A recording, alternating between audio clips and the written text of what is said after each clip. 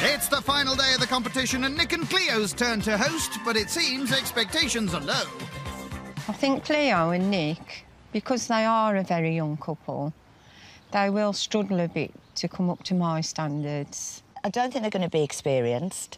I do think they're super confident, think it's going to be very easy, and I think they're in for quite a surprise. Being the young couple, I think they might think that we don't know much about cooking and things of that nature, but I hope one day to rate myself as a Michelin star. Right now, I'm just breaking into that. I think Michelin star status is coming soon, within the next 6 months.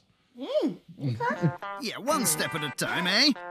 And the first step on the road to that star is chicken wings and sweet waffle. Sweet waffle might suit Sam. She does waffle on quite a bit after all. And I'm sweet. Not very appetising. There's not much chicken on a chicken wing, is there? I think you'll find it's quality, not quantity. Well, chicken wings are the best because I have a secret ingredient imported all the way from America, so we're going to have a little bit of... You got the American flavours. Got the flavours tonight, got the flavours. Ooh, intriguing. For the chicken wing coating, Nick combines flour with breadcrumbs and garlic powder. Wish me luck.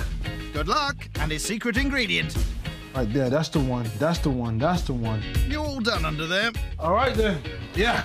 The wings will be coated and deep-fried tonight and served with a waffle. I hope they make the waffle themselves, because that will be nice and will show that they've put some effort and some technical know-how. Oh, look, they've even wrapped them up. We've brought the waffles today because they're lazy. Fair dues. On to the main, Cajun salmon with prawn ceviche.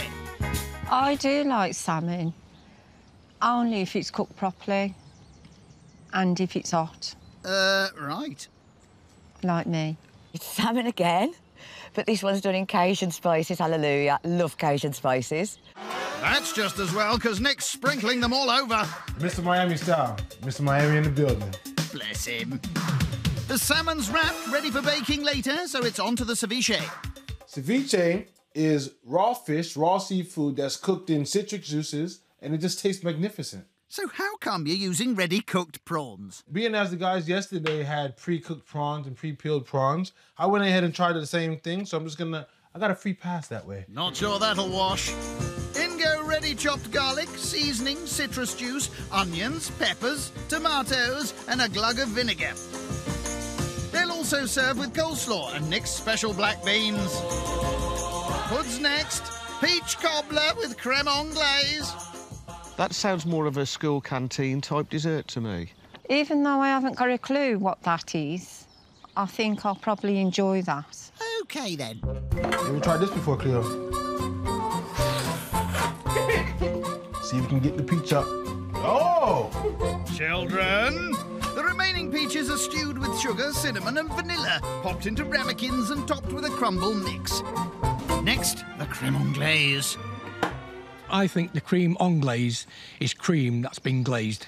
You'd be wrong. It's French for posh custard. Nick beats egg yolks, vanilla, cinnamon and sugar, which is added to cream and milk. We'll leave that to set in a few minutes, and then we'll warm it up when they get here. Right, you better get changed then, because your guests are on the way.